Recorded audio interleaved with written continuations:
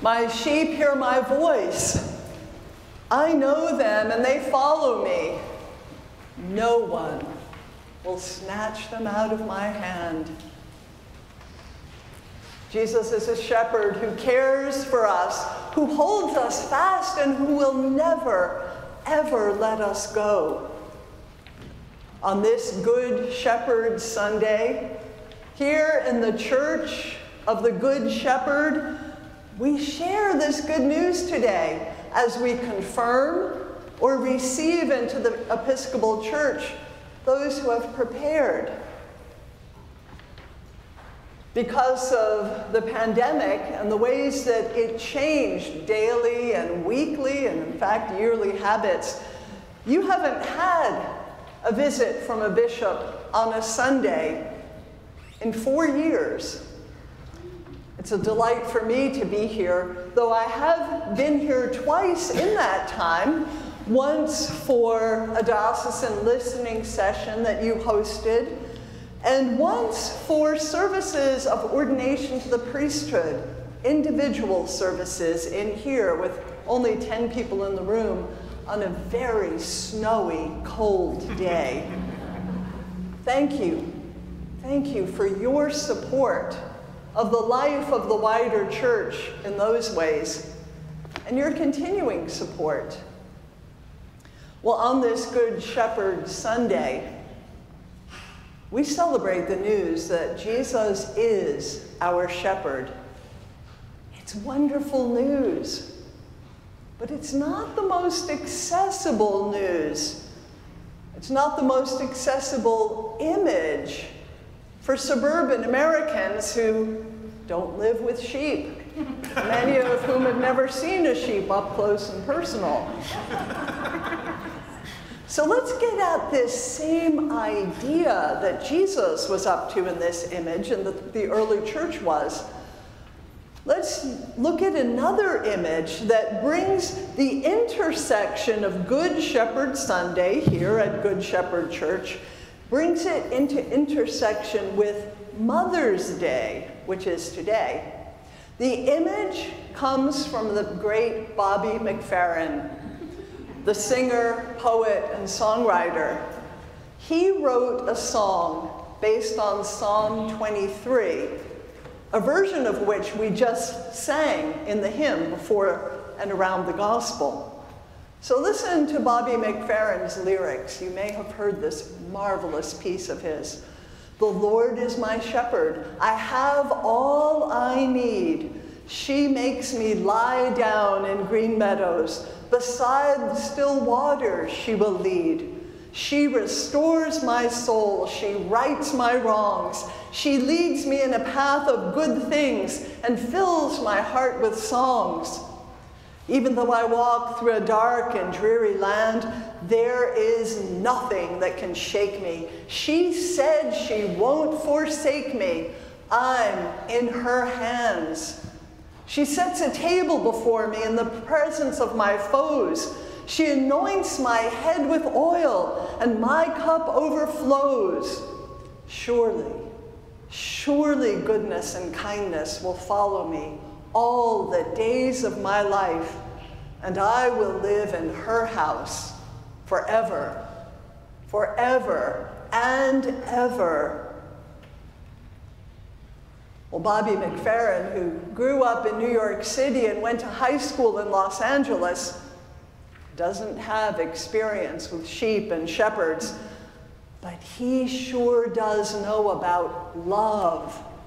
He experienced God's redeeming love, God's fierce protectiveness and abiding presence in the love of his very own mother, who inspired this song. Now, we're used to the image of God as Father. We hear it in Scripture, as we did again today from Jesus' lips. We pray to God our Father in the Lord's Prayer. And we can experience God's love for us in the protecting, providing love of a healthy dad. The familiar image of God as Father Doesn't mean that God is literally male, though. God made most of God's creatures, not all, but most, with gender. But God, the Creator, is not part of creation and is not subject to created categories. God isn't male or female. God isn't non-binary. God is love. That's why we celebrate the love of God as the love of a healthy mother today. The prophet Isaiah did that very thing centuries ago. In the last chapter of the book of Isaiah, we read, "Thus says the Lord, you shall nurse and be carried on her arm and dandled on her knees. As a mother comforts his child, so I will comfort you, says the Lord." And the psalmist in the humbly simple Psalm 31 sings, "O Lord, I am not proud. I have no haughty looks. I do not occupy myself with great matters or with things that are too hard for me. But I still my soul and make it quiet like a child upon its mother's breast. My soul is quieted within me. O Israel, wait for the Lord from this time forth and forevermore." And of course, Jesus himself compared his love to a mother's love.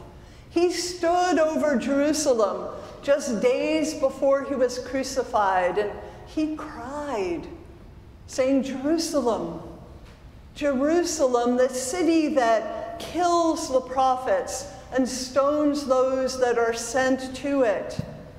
How often I've desired to gather your children together as a hen gathers her brood under her wings, and you were not willing."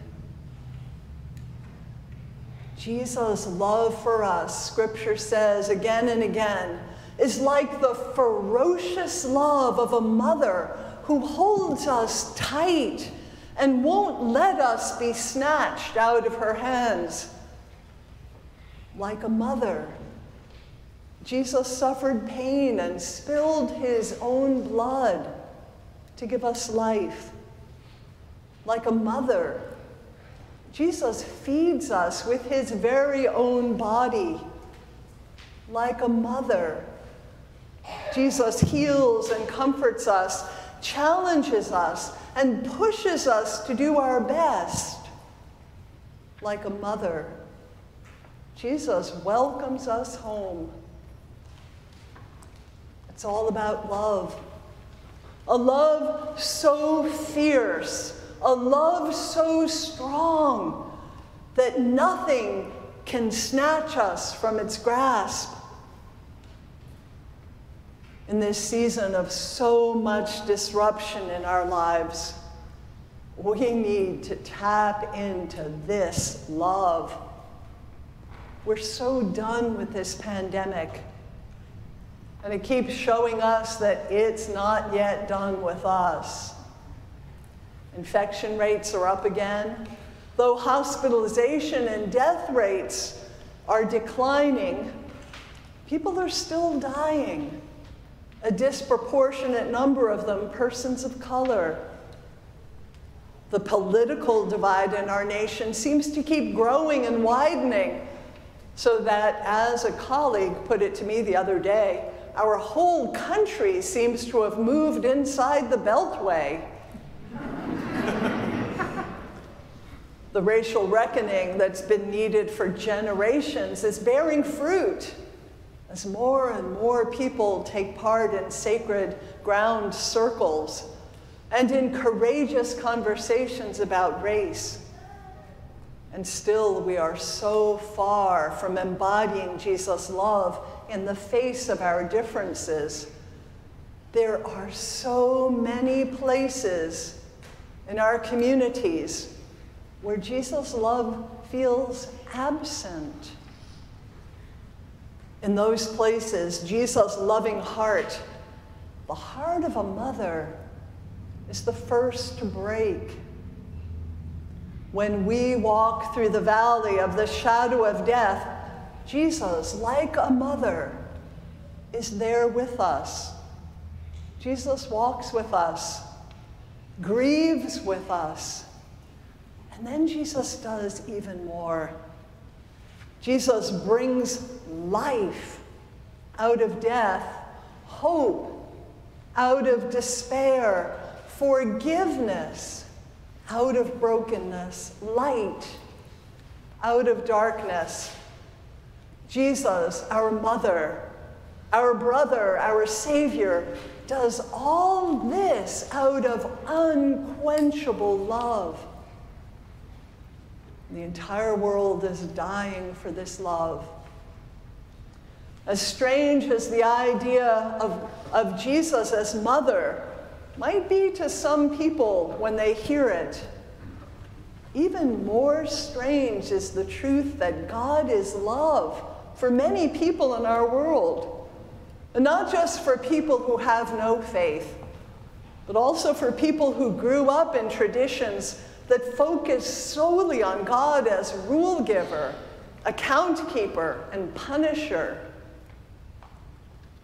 So many people out there don't know the good news that we proclaim today, that Jesus is love, that God is love. And so we've got work to do to show that love, to live that love, as a mother cares for her children, as a father cares for his children, as God cares for everyone God loves. And that means everyone. Everyone. Everyone without exception. You in this place continued your proclamation of God's love, even through the pandemic. You pivoted and learned new technologies. You continue to live stream, even now. The photos and stories on your website show faithful outreach to people in need whose lives were even more and are even more impacted by COVID than the lives of most of us in this room. They show masked and joyful gatherings of people right here for community, for growth in faith, and for good fun.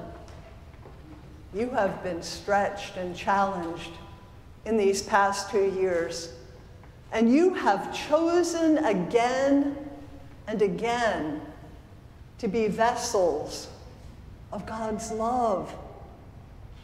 Well done, good and faithful servants.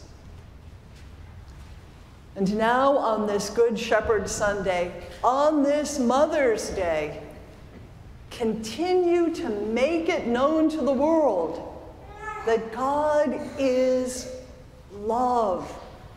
Make it known by the way you love, not just your mother and your family and your friends, but strangers. By the way you love those who are most different from you, those who are most difficult to love.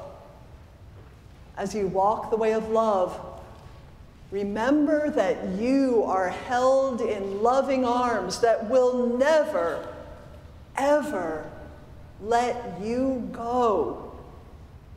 And then go out and be those fierce, loving, mothering arms for others in this world that is dying, dying for real, true, and abiding love. Amen.